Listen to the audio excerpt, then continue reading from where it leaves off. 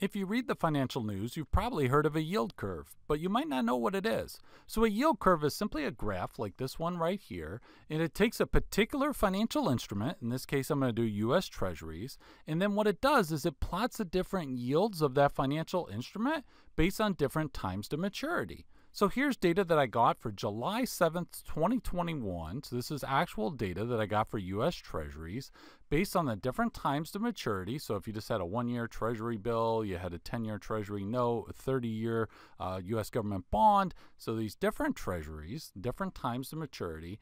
And I looked up the yield for each time to maturity. Okay, so a 1-year Treasury bill was 0.08%. Okay, now if you're wondering, well, what is even a yield? A yield is just the rate of return that an investor would expect to receive if they had bought the financial instrument on that date and held it to its maturity. Okay, so a 1-year Treasury bill, that date was 0.08% was the yield. 30-year bond, 1.94%. Now you'll notice that the yields actually go up.